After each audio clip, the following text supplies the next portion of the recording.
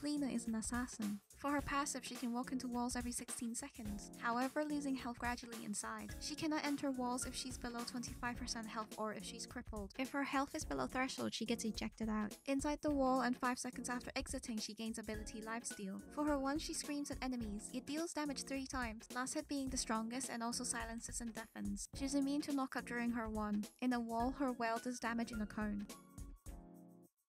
For her 2, she fires a bolt. If enemy gods are hit, they lose sight of her for 4 seconds. If Cliodhna takes damage, she flickers. As long as one enemy god has the debuff, she gains movement speed. Her 3 is a dash that damages enemies as she passes through. At the end of the dash, she swipes and does damage. If she dashes from inside the wall, her dash travels further. Her dash can be shortened but will still swipe at the end. Her ultimate opens a rift that first does a chunk of damage and slowing enemies, and then subsequently does less damage. The ability has 2 charges.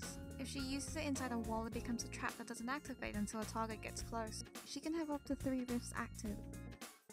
As an enemy, you can see that she is inside the wall when this icon shows up. You can also hear her whispers.